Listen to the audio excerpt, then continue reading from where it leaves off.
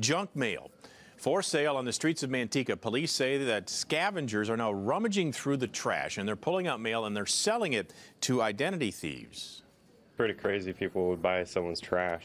Police say that bags of junk mail are going for about $25 a piece, and the thieves are using that information to open credit card accounts and other accounts in people's names. But we wanted to know, how can junk mail be used to steal your identity? CBS 13's Anjali Hempel joins us live now from Manteca, where she's getting answers. Shannon, there's already a state law that says it's illegal to go through someone's recycling. But tonight, the city of Manteca will consider similar rules for criminals who dig through your garbage. Junk mail again.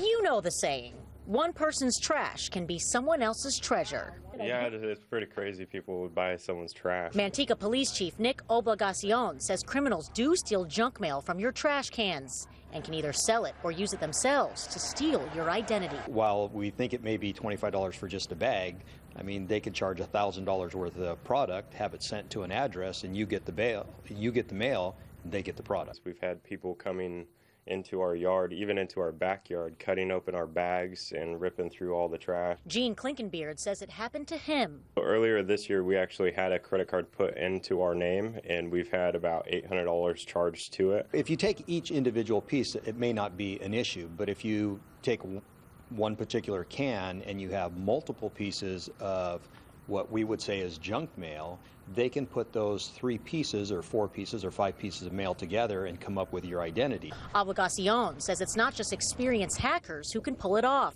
Any criminal in the business of stealing can gain access. We've done search warrants on particular houses for, say for instance, drugs.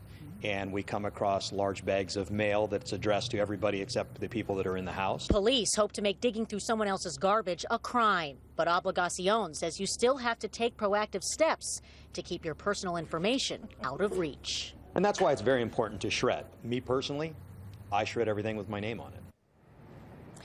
Tonight is a first reading of that proposed ordinance. If approved, it could go into effect in January. Yeah, I've heard that from a lot of other people too, Anjali. Shred absolutely everything with your name on it. Don't take any chances.